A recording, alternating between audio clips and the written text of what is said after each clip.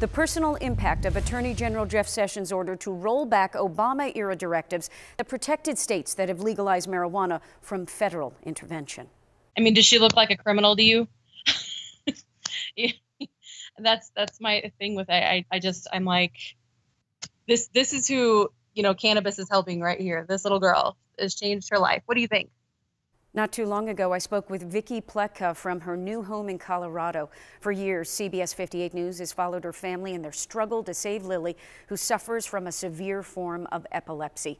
3 years ago, they were forced to move from Wisconsin to get the CBD oil that Lily needed, and she's thriving and speaking, something she never did when in Milwaukee. Now, a sense of panic. The federal prosecutors will come in and destroy everything they gave up their life in Wisconsin for. Well, what are you hearing from other families who are in your situation? Do we stockpile this? Do we, what do we do? We're all trying to figure out, how can we save our kids? How can we save our families? There are so many children and so many adults that are just like Lily that literally came to Colorado dying. And this was their only hope.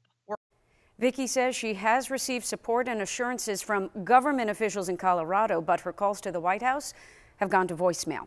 But she does have a message for President Trump, and you'll see and hear it coming up on the CBS 58 News at 5. One mother's heartfelt message to the president. Michele. In a word, Bill, why? Vicki Pletka and other families who use marijuana for medical reasons thought they had escaped when they fled Wisconsin. Now they feel like they're being characterized as criminals all over again. This was their only hope. We're all panicking because, as a mom, wouldn't you do anything in your power to save your child? Vicki Pletka speaking with CBS 58 News from Colorado, where she's now considering stockpiling the CBD oil that has saved her daughter Lily from life-threatening seizures. They've gone to extremes before, moving out of Wisconsin to find a state that legally gave access to those who need marijuana. Now they're wondering if under a new directive from the Attorney General, everything they've worked for will be shattered. Does she look like a criminal to you? Yeah. That's my thing with it. I'm like, this is who, cannabis is helping right here. This little girl has changed her life. What do you think? Vicki's talking about staging protests. Local representatives say they have her back, but when she calls the White House, she just gets voicemail. For a family that feels as if it's cheated death, now a sense of betrayal on what the candidate said and what has happened with his administration as president.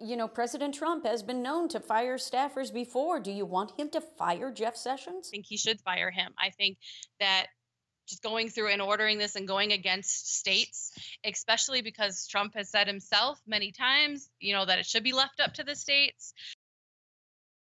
But Sessions says it's about enforcing federal law, and he equates cannabis with heroin.